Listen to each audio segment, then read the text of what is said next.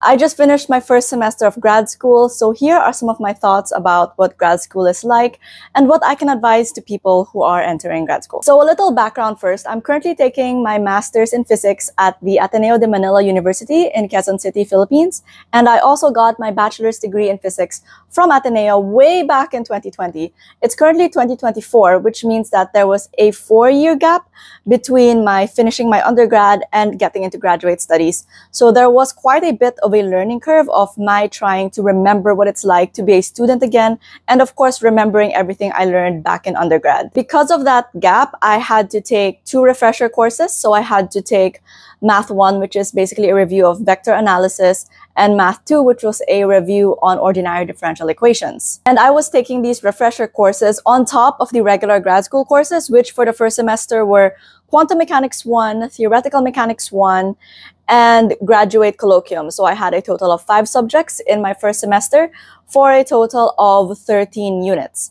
And that brings me to my first and honestly biggest takeaway about grad school is that it is a completely different beast from undergrad. Because I remember back in undergrad, I was doing 28. I think at one point I reached 30, 31 units in one semester.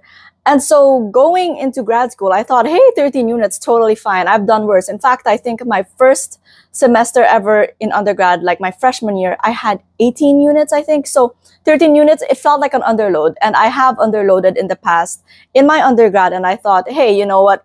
This is going to be a breeze, because my one semester where I did underload, it was really easy and I just aced everything. So I thought like, hey, grad school is going to be just like that since I have 13 units.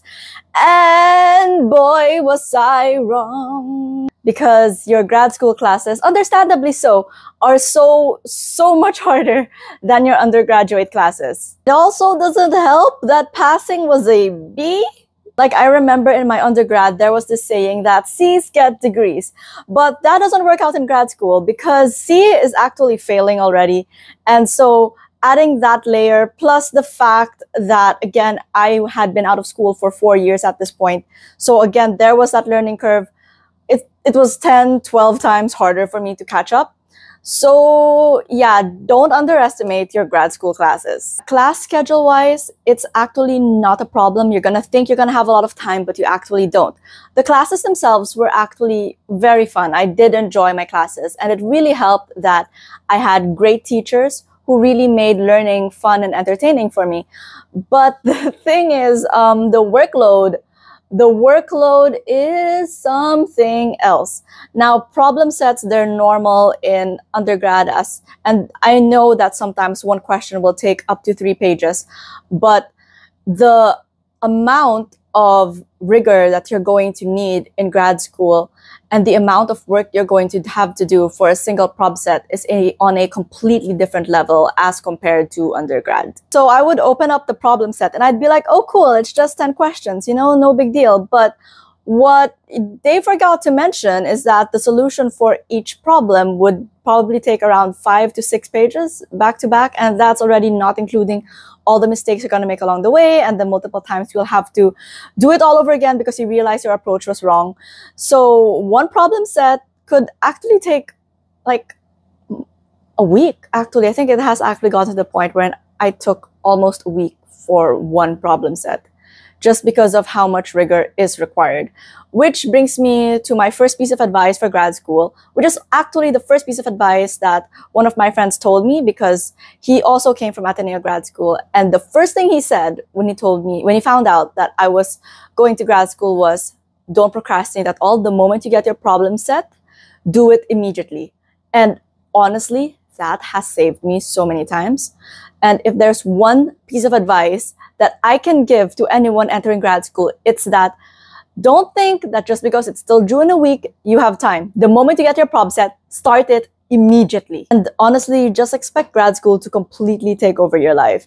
Because I was and still am a model while I'm in grad school, but it has reached a point wherein I would show up to shoots and rehearsals, but I would still be studying and doing problem sets while in shoot or while in rehearsal, while I was waiting for my turn.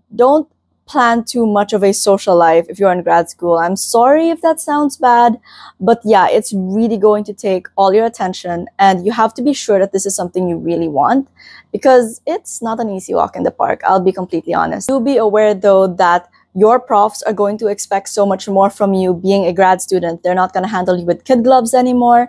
So they're going to expect you to be more mature and to be more organized and more responsible with what you're doing. So there's, I would say, a bit less leeway for mess ups. So really stay organized. If you have a planner, use it properly. I personally use a spreadsheet. It's been very helpful for me to keep track of what I'm doing.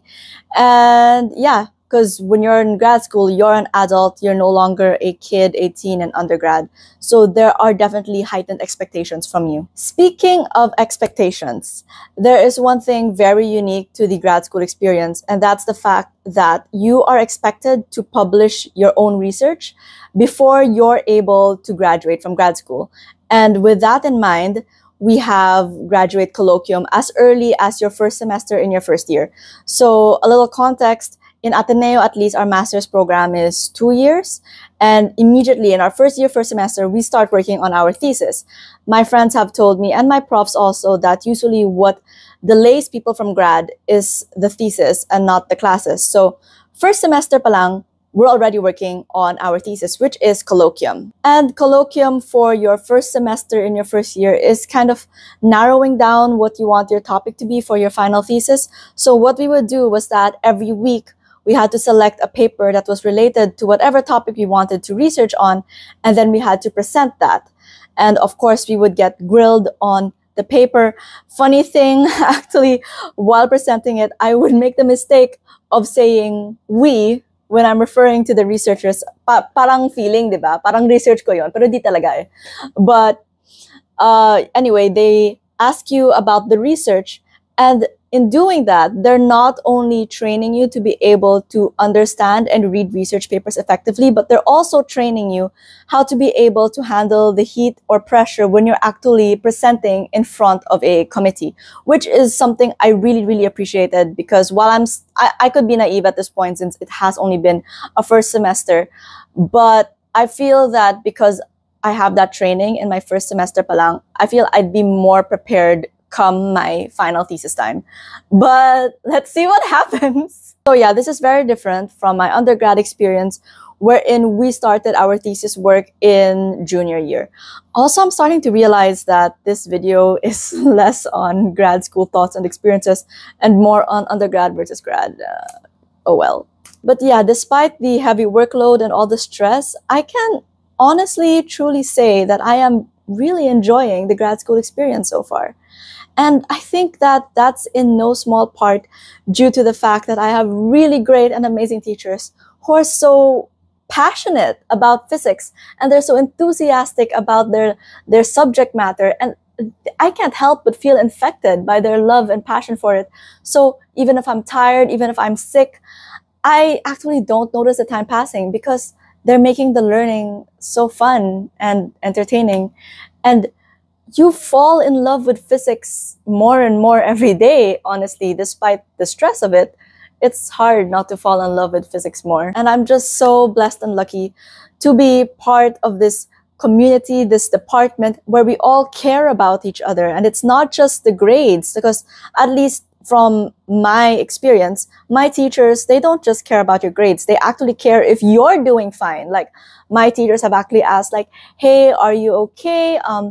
Do you feel like stress, pressure? You know, please don't give up. They would give me pep talks. And that made a big difference when you feel that your teachers care about you and you're not just another statistic to them. You're not just another number. You're not just another lesson, another grade to be graded.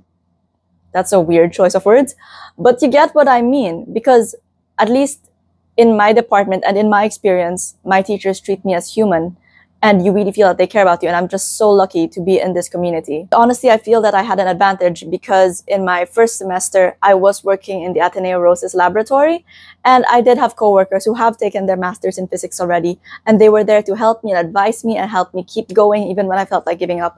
So that was something that honestly is priceless. And I know that the workload can really isolate you. I almost went hermit mode several times actually, but I'm just very lucky that I have this support system to get me out of there and really help me keep pushing forward. So support system, I believe, and community is very, very important in grad school. That has been my grad school experience so far.